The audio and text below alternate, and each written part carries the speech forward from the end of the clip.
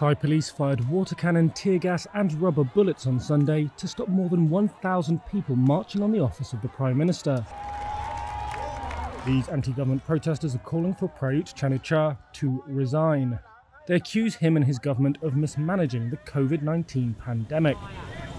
The demonstration also comes after the Thai government tightened restrictions. On Friday, it imposed a nationwide ban on public gatherings of more than 5 people. The maximum penalties are 2 years in prison, a 40,000 baht fine, or both.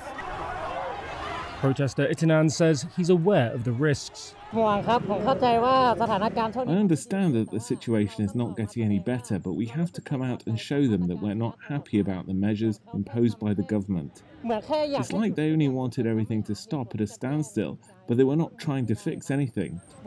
Yes, I know that we are risking getting infected. That's why I try to protect myself by wearing gloves and a gas mask, so they will be at low risk. Police used force after some protesters tried to dismantle barbed wire and metal barricades leading to Government House, where the Prime Minister works. The protest marked 1 year since the first of a wave of large-scale street demonstrations, led by youth groups, that attracted hundreds of thousands of people across the country. Thailand reported 11,397 infections and 101 deaths on Sunday, bringing its cumulative total to more than 403,000 cases and 3,341 fatalities. The vast majority of them are from an outbreak since early April, which is fueled by the highly transmissible Alpha and Delta variants.